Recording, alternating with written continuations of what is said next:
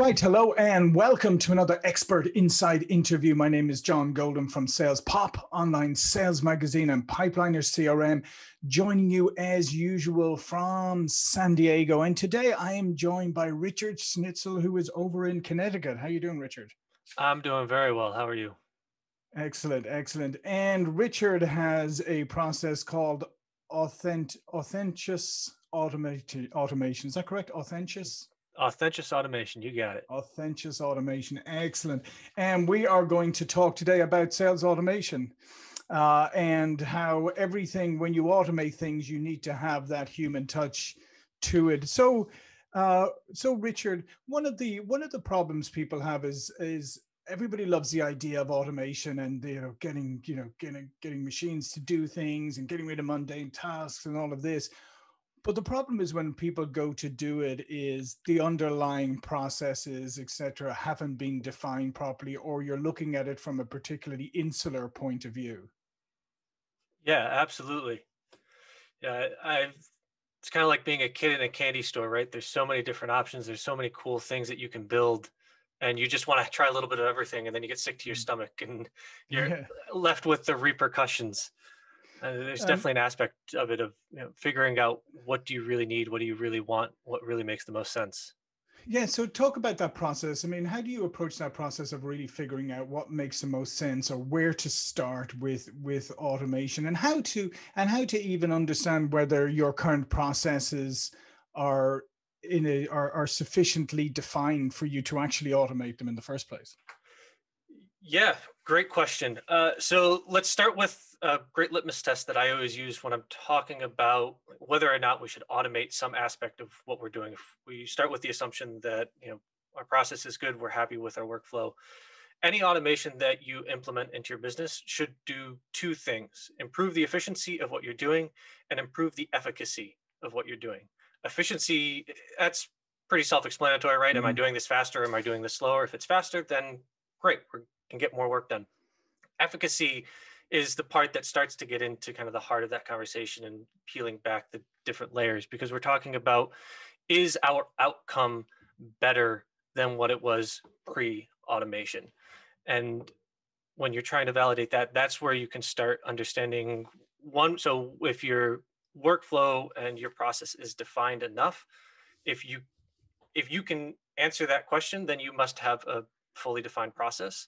And if you can't, my challenge for you is to start at 10,000 feet, as wide of a scope as possible of what you're doing, and then slowly get a little bit more detailed, a little bit more detailed, and a little bit more detailed. And if you picture yourself talking to a child of, how they always go like, do this, well, why? Do this, well, why? Do this, well, why? That's part of walking through that process. It's just keep asking yourself why, and don't do it in a vacuum. Do it with the other people on your team who are responsible for that, so that you can create this whole picture of what's going on.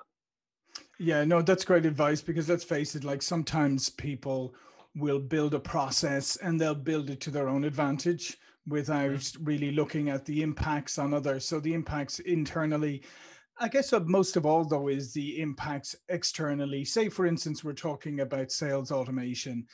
We really have to look at it through the prism of the person on the receiving end of that automation. Yeah, absolutely. It's kind of like the oldest complaint about automation in the book is that nobody wants to be, 12 numbers deep in a phone tree, or be getting emails for a product that they just bought 3 weeks, asking them why they didn't buy the product. That's the bad versions of it. But it's automation has come such a long way that we really do have the opportunity to do things in our sales process because we know that something happened with our interaction with the client, not because we think that. And when we do insert a person into that process, being able to give whoever that is all of the information that we know about who we're talking to in a way that they can understand it, so that they can leverage kind of that knowledge that's getting pulled in all over the place to make that person's experience better. So if you're thinking about doing some level of automation, and particularly in your sales process, I mean, you call it Authencious automation. And I guess that's the thing that people crave in their interactions with with salespeople or with brands or whatever is they crave some level of authenticity, that they can trust you in some way, except. So how do you build that into a digital process? The way that I go about it is I think about always starting and ending with a person. Hmm. So I don't want the either the beginning point to not have a human touch, or for them to just go off the deep end into a bunch of automation and have the possibility of never coming out. The power to me is when somebody comes in and they're looking at a product, we can pull in everything, and then we can set automatic triggers of when we should be going to get in touch with that person. Right? My personal sales process is I have people book a 20-minute call with me on Hmm. my calendar. They answer a bunch of questions and that automatically comes into my pipeline. So when I get on the call, I need 5 minutes before that call to read through everything quickly. I know everything about them. I know exactly what's going to make that call a win for them. I know their company. I know their history.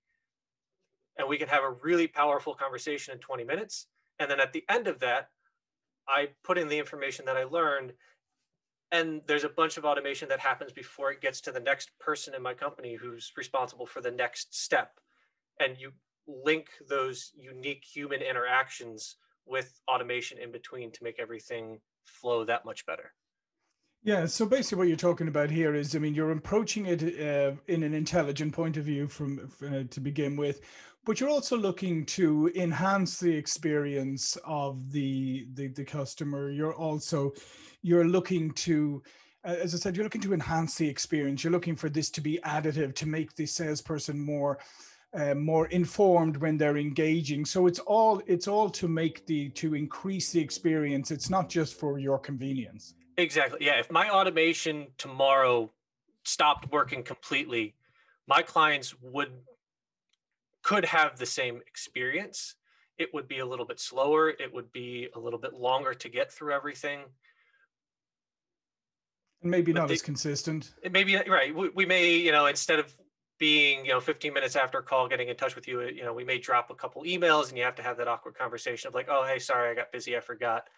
Right. But the core touch points that need to happen, we are always in control of. And then we're leveraging automation to make those touch points, as you said, better for my clients and a better experience for them overall. Yeah. So when you engage with clients, I mean, how do you help them take those first baby steps? Because as we said at the beginning, it's very easy to be a kid in a candy store and go, okay, let's just eat everything at once, and make ourselves sick. So how do you help people with where should they start? They should really start with the thing that causes them the most pain. And Hmm. the reason for that is something called task saturation.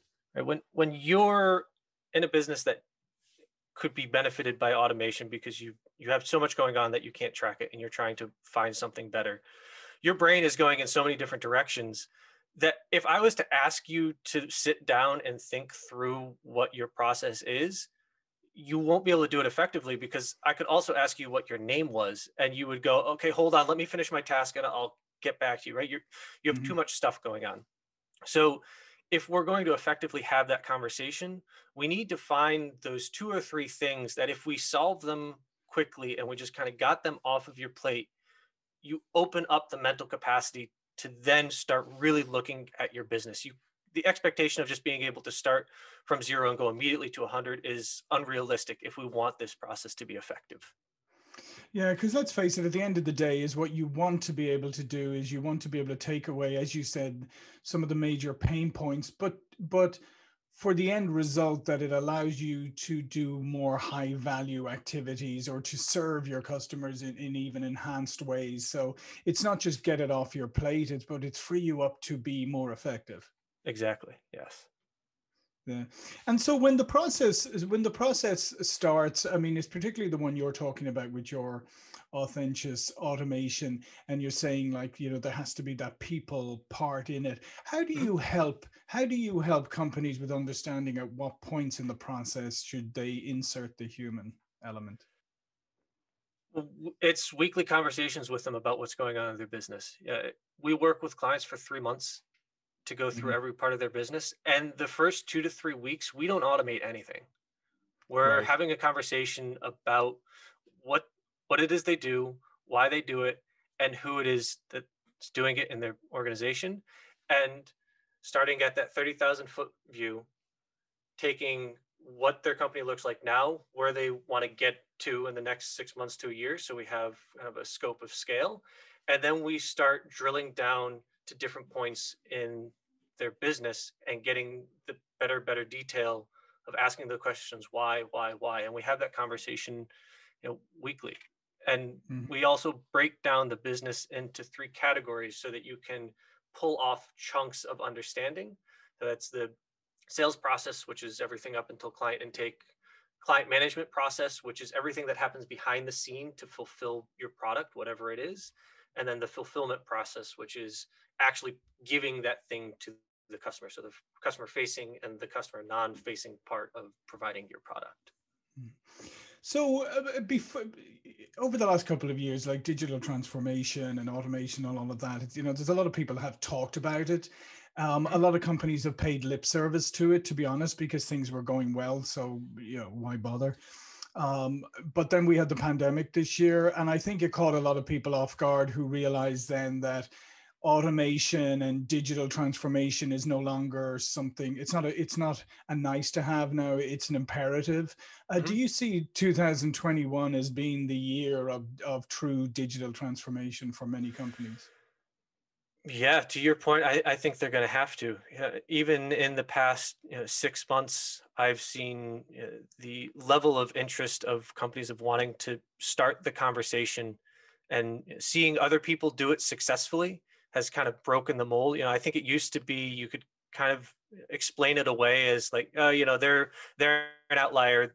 That's not for us. They can go do that. We'll stay with our core principles. And I think that so many people now have done it because they were forced to do it. And even if it was a little clunky, it went really well. And now they're just trying to fine tune that process. And everybody's slowly realizing that, yeah, now if they don't jump on the ship right now, it's going to be far gone very, very soon. Yeah, because I mean, it's great and all to be able to like wander over to Richard's desk and fix something that's not working like directly with him or whatever, but that's never a scalable model. And then when you have something like had happened this year, suddenly your processes are all out of whack because you have those human elements or those manual elements in there that you just never bothered taking care of, and now they're really biting you. Yeah, exactly. You said it very well. That old yell over your shoulder, hey, what happened? You know, Mm. eh, we've lost that ability, and we need to recreate something that will resolve that, and still give us that level of intimacy and interaction so that you can have valuable conversations and get the work done. Yeah, and so from a consumer or customer point of view, what do you think the expectation is there? I mean, what do you think people want in terms of interaction with a company? I mean, they want it to be efficient, they want it to be high value, but what do you think their expectations are, and how can automation meet those expectations? Yeah, I think that the expectations are that automation is fine, but you need to be very clear about two things. One, what is automated and what is not, right? Don't try to Mhm. hide the fact that you are using automation to make their experience better. We all have Alexas and Google Home. Like, we're Mhm. used to the fact that yes, automation has power. So just be upfront about that. And the second is always give them a way to get back to a human, because automation works within a certain set of rules, and life doesn't always play by those rules, and you need an out, right? You need a way for somebody to say, hey, I just want to talk to a person, answer Yeah. 90% of what's going on, but leave them a very clear path to that other 10%. And that solves most of the problems that I see with the expectation of consumers and interacting with your company and your company's automation. Yeah, no, absolutely. Because there's nothing more frustrating. You mentioned the phone tree earlier. There's nothing more frustrating is when you have 52 options on the phone, but your actually issue is the 53rd one that's not there, and you're just Right. like, I just want to talk to someone, Or you punch please. 49 and you really wanted 52, and now you have to listen to the Yeah. whole thing all over again, right? Yeah. Yeah, exactly, exactly. So I mean, I think there's there you have to be smart in how you do this. Here's one interesting question that popped up last year that it always stuck with me is, um, do you think that when somebody's engaging with a brand, if there is an automation or if there is a bot, say, being used, do they have the right to know that they're not actually communicating with the human being, that they're actually communicating with something digital? I think they do. Yeah. I think that that's a core part of being authentic in the way that you're using automation. I think that the reason that people didn't do it is because for a long time there was a perception that maybe people would care negatively that they were talking to a bot. And I think that, one of the things that has come out of this COVID experience is that people understand that it's not a negative anymore. Done correctly, it can be a huge positive. So why not, use that as part of your marketing? Hey, look, we understand that this is something that's going to make your experience better. This is what's going on. I think it gets back to that. It's the negative of when you don't have the path to a person and all you have is automation, that it really becomes an issue.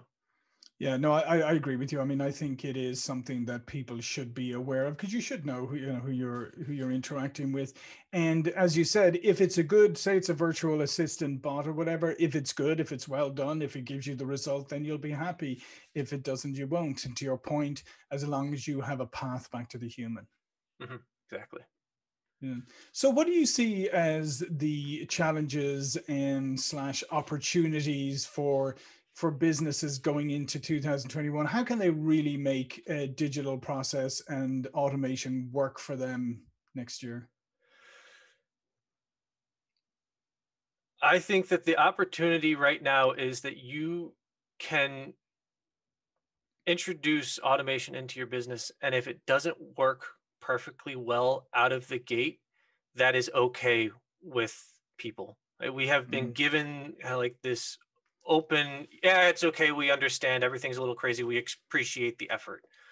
Where it used to be, if you were going to do this, you had to get it right the first time.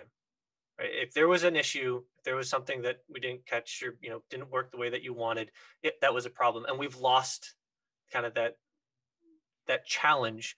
And we can build and play and tweak and do it openly, and people are just appreciative of the fact that you're trying. So it's really made it that much easier to have fun with your business and put some really cool things in place without that stress.